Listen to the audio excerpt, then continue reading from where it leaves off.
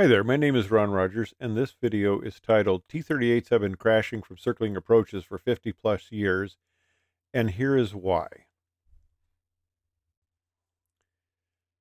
Now, I was a T-37 instructor. I'd flown the T-38 as a student pilot, and circling approaches were something we could do, but we typically didn't have much opportunity to do them, and really there wasn't much attention given to them. It was just, hey, it's another way to shoot an approach, and we shot lots of various approaches. Mostly they were high-tack and straight-in approaches, ILS approaches, and things like that.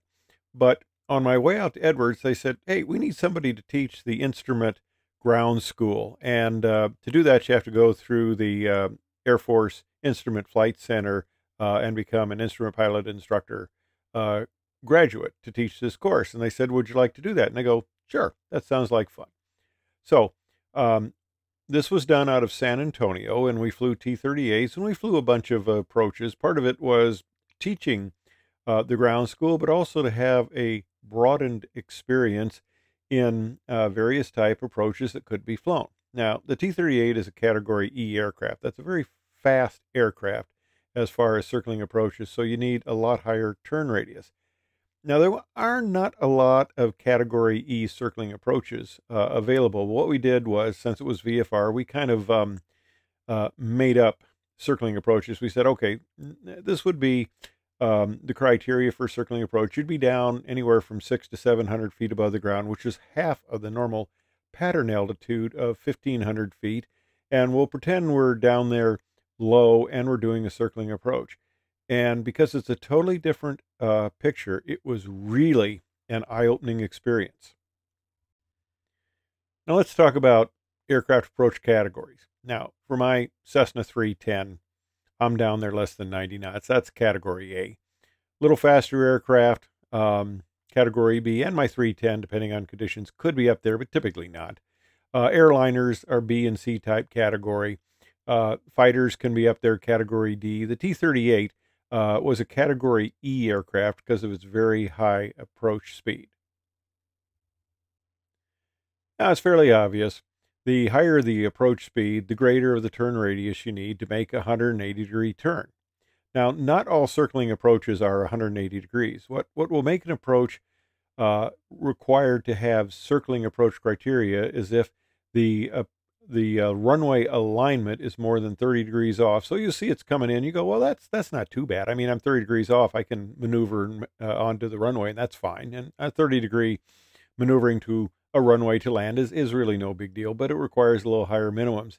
And the other thing is that can make an approach a category or a circling approach is if the descent gradient is more than 400 feet per nautical mile from the final approach fix to the threshold crossing height. So that'll also put it up there. So offsetting from the runway and a higher than normal descent rate. Now, when I was in pilot training, I mentioned I did a video on the T-38 crash we had out at Vance, and it was brought to my attention in the comments section that this was actually from a circling approach, which I had not remembered. And then while I was out at Edwards, there was a T-38 crashed from a circling approach. And just recently, going into Montgomery Field here, a T-38 crashed from a circling approach, and they were both killed. Now, if you look at this approach plate here, I don't know how well you can see it, but on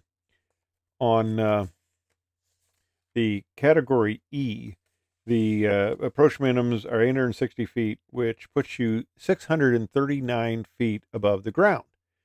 Normally, you're at a 1,500 foot pattern altitude, and if you're doing the circling approach at the circling minimums, it's a whole different ball game.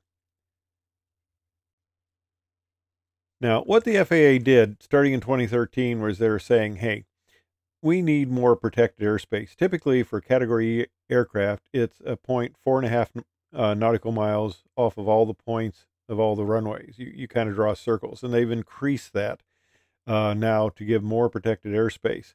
But and on this approach at China Lake, Category E is now not authorized.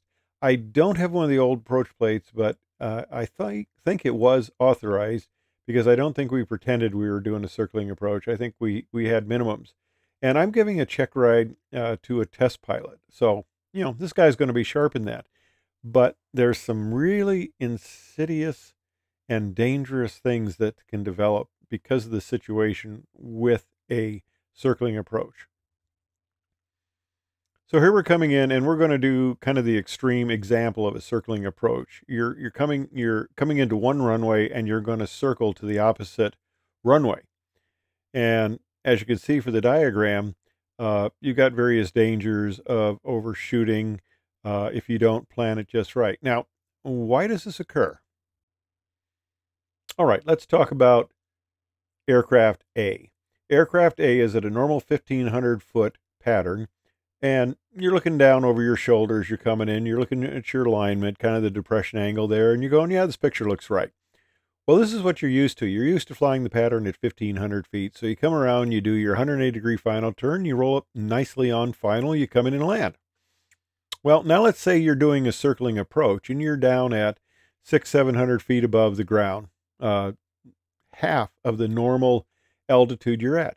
Well, when you're looking off your, in this case, right shoulder, you see the same picture, but because you're so much lower, this same picture is giving you a totally false perception of what you're doing. So you start the turn, and you can see from the red line there, it's the same distance around.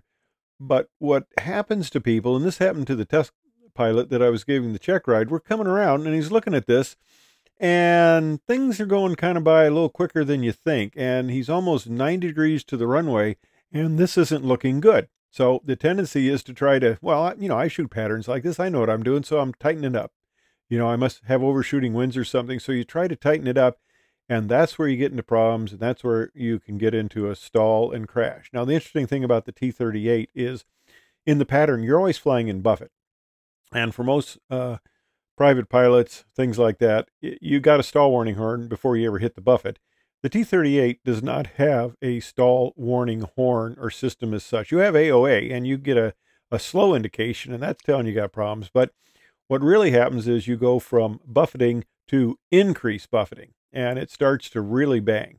You're always flying in buffet, but it starts to get a real intense buffeting. That means that you're stalling. You got this highly swept symmetrical airfoil, and it's a small wing, and you start to get that hammering, and then the bottom just kind of drops out of you. If you just continue the turn like you would normally continue the turn at the 1,500-foot altitude, you'd come out, as you see, way to the left of the runway there, and you wouldn't be able to make the approach. So what you need to do is you need to be aircraft B. Now, you're lower, and when you look at that sight picture, it really looks weird. You really look low. This doesn't look right. And it looks like you're way too far out. And if you're actually shooting this in actual conditions, I mean, it's not a very nice situation. It's hazy out there. You can't see what you're doing. The picture doesn't look very good. And you just don't look right, but you are. So when you come around, you can see that, hey, we're starting to turn here. We're getting the turn rate. Yeah, it's coming around, and it looks great.